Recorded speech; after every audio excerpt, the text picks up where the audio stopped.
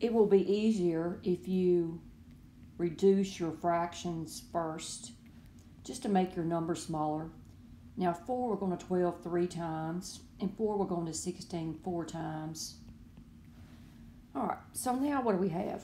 What you do, the process to find the LCD is you list all of your denominators. And then you break them down to prime factors. So 4 is 2 squared.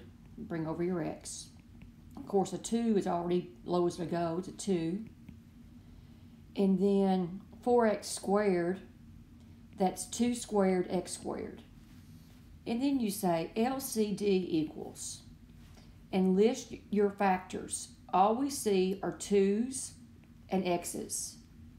And now what you want to do is go back to each prime factorization and ask yourself what's the most the factor shows up in any of the 3 cases. So let's look at this 2. How many 2's do you see here? Well, there's 2 of them. How many 2's here? 1. How many 2's here? 2. What was the largest number you said? What was the most a 2 showed up in any one case? And that was a 2. Now do the same thing for the x.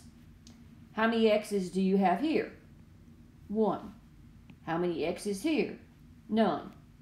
How many x's here? 2. What was the most an x showed up in any one case? Twice. So your LCD is 4x squared.